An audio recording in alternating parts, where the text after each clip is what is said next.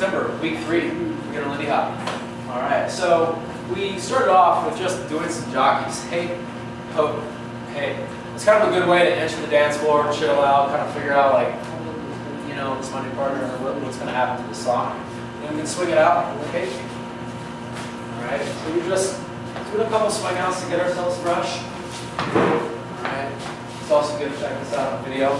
We had a circle, we can catch her right in there. Alright, we'll show that again. Do a leader's block to get a new orientation. Alright, also before that, lest I forget, we had some boomerangs. Hoop, shot, get out.